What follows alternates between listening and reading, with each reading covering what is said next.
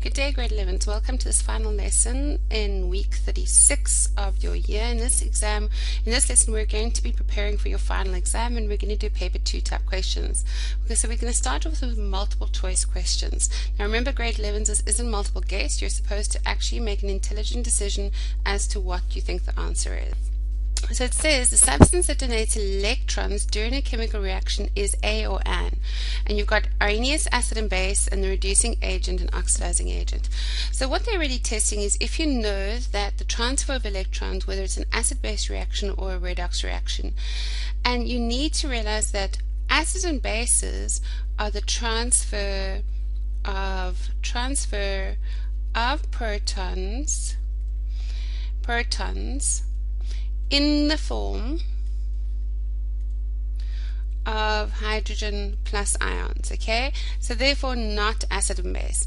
Now we need to look at these two, and obviously we're talking about redox, and there's a little anagram that we use, which is oil rig, which says oxidation is loss, reduction is gain. Okay, so oxidation is the loss of electrons and reduction is the gain of electrons. But what you need to understand is this: they're asking about the agent. So actually this question is a little bit tricky, because the oxidation half reaction is the reducing agent, okay, and the reduction half reaction is the oxidizing agent. And what they're saying is the substance that donates electrons. Donates electrons means we're losing electrons, therefore we're being oxidized, and we are the reducing agent. So the correct answer is C. There you go. Let's move on. Which one of the following species contains a dative covalent bond? Okay, now what is special about a dative covalent bond? A dative covalent bond is a very temporary bond, okay, where basically an atom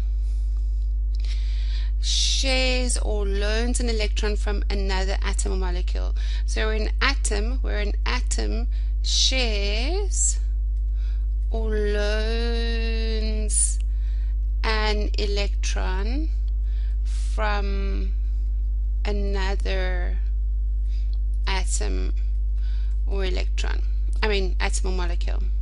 Okay, so if we have a look at this, let's have a look at ammonia. Ammonia is nitrogen, so it's nitrogen's in group 5, so it's 1, 2, 3, 4, 5.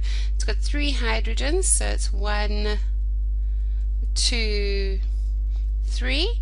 Perfect. We've got 3 pairs of shared electrons and one pair of unshared electrons. So that's perfect. So it's not a dative covalent bond. Methane is CH4.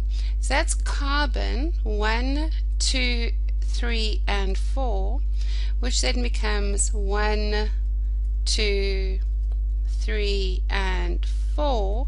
So you can see that there are 4 pairs of shared electrons, so that's cool as well. Let's look at this. This is the hydronium ion. So water normally looks like this. It's got oxygen, okay, and it goes 1, 2, 3, 4, 5, and 6, and then usually there's a hydrogen here and a hydrogen here. But what do you notice? You notice that there is an extra hydrogen here with a positive ion. So there's a hydrogen ion either here or here that is using the electrons of the oxygen. So therefore, the hydronium ion has a dative covalent bond in it. So the correct answer again is C. It says which one of the following compounds has dipole-dipole forces between their molecules?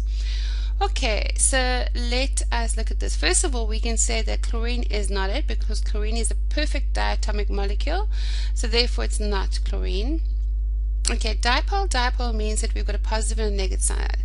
Okay, if you look at carbon dioxide looks like this. There's carbon, okay, and then it is got a double bonded oxygen and double bonded oxygen. So what you need to realize is that if I come along here, what am I going to see? I'm going to see something slightly negative, and if I come along here, if I was this small and I looked at oxygen, what would I see? I would see something slightly negative. So can I have two poles there? No, I can't, because if I look this way I see negative, and if I look that way I see negative. So it's not carbon dioxide. Let's look at carbon tetrachloride. Carbon in this case is carbon, and it's 1, and then it's 2, 3, and then sticking out at the back there is 4. And this time we've got Cl, Cl, Cl, and Cl. Okay, you need to think of this as like a tripod with a sticky happy bit. Okay, that's what it looks like. 2 to the front, 1 to the back, and 1 straight up. Okay, so now we want to know if this is going to look like, if it's going to have dipole-dipole forces. And the only way it can have dipole-dipole forces is if one side or one point of this is slightly positive, whereas another side is slightly negative. So over here we've got something that's slightly negative, something slightly negative, again delta negative, and again delta negative. So it doesn't matter whether I approach this molecule any way I want to, I'm still going to see these chloride molecules, okay, or atoms. So that's the problem. So finally we've got HCl, and if we realize that HCl is just H dot and then it's cross Cl, 1, 2, 3, 4, 5, 6, and there's my 7. But more importantly, do you agree that if I came along this way, I would see this part of the molecule has been slightly positive, whereas if I came along this way, I would see the molecule being slightly negative, which means it is a dipole, which means that if another hydrochloric acid or hydrogen chloride comes along and arranges as well there, we will have dipole-dipole forces. So the correct answer is B.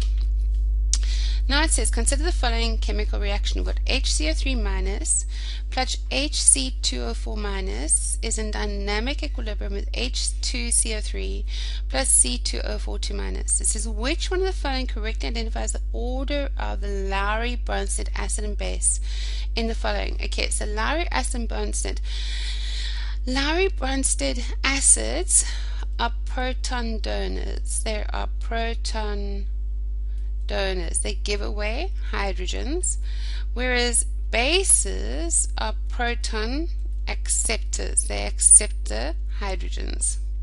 So if they said this was a base, that would be HCO3 minus O2, but then it would have to be accepting a hydrogen to become this, okay, possibly, but this is given away as hydrogen as well. So do we agree that this is a base and it accepts that hydrogen, so that's an acid? Therefore this would have to be an acid and this would have to be a base. So it's base, acid, acid, base, and amazingly that is correct. Correct answer is A, so that is very good. Which one of the following represents the greatest mass? 1 chlorine atom, 1 chlorine molecule, 1 mole of chlorine, and 1 gram of chlorine. Okay, so if we go look on the periodic table, you will see that the molar mass of chlorine is 35.45, but that is just the chlorine atom. Okay, 35.45. So now, let me just check that I'm right. Yes, I'm right. So chlorine atom has a molar mass of 35.45, okay, grams per mole. Okay, now it says, so we agree that this is 35.45, right? That is the molar mass. Now so that is 35.45 as well. Now it says 1 chlorine molecule, well that would be 2 of these, so that is going to be 0, carry 1, it's 9, 5 times 2 is 10, carry 1, that's 70. And 1 gram of chlorine is obviously just 1 gram. So which one of the following represents the greatest mass? Would be the chlorine molecule. The chlorine molecule. Right, moving on.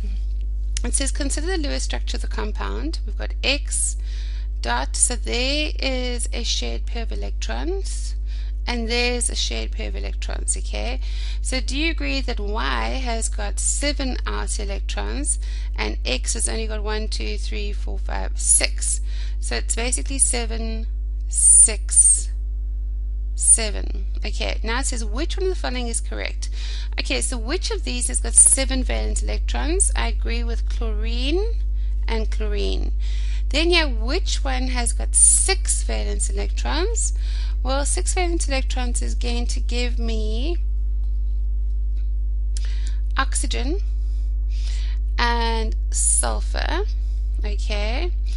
And then finally they said, is this going to be angular or linear? Because those are my options. So if we look at this, do you see there's a shared pair of electrons here and a shared over here, which means this is actually linear. So the correct answer is C. How do I know that?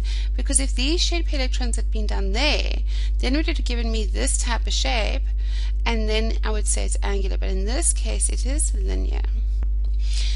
It says, consider the reaction represented in the equation with 2Fe plus 3CO2 goes to Fe2O3 plus 2CO, and the delta H is 53,2 kilojoules. Now it says, which one of the following statements is true? For each mole of Fe that reacts, this much energy, 26.6 kilojoules of energy is released, or it's absorbed, or 53.2 and 53.2. Right, so delta H is endothermic, which means what? It means we take in energy.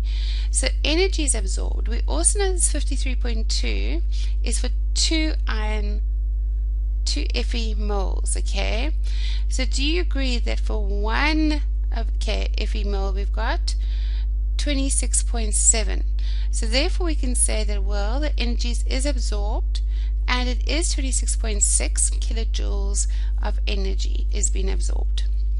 It says, which of the following graphs does the dotted line correctly represent the deviation of the real gas from an ideal gas?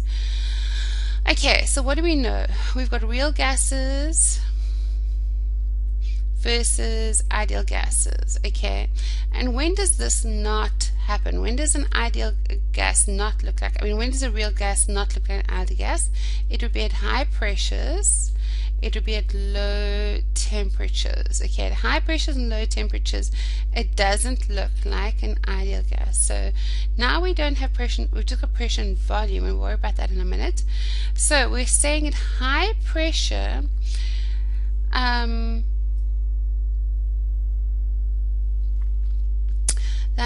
at high pressure, what's going to happen? The gases, hang on, let me just think about this. We've got pressure versus volume. So the lower the volume, so at high pressure, the volume is going to be small, okay? So therefore the volume decreases, the pressure increases. Okay, so now this would be a real gas, in which case the pressure would be less than what we expected. Nope, not that one. Yeah, the pressure is saying that the pressure does not go down to 0. Okay, that works. Pressure is going to be higher. Nope, it's going to be B. B is saying, this is saying that as the volume decreases, the pressure is going to get higher, and that is true.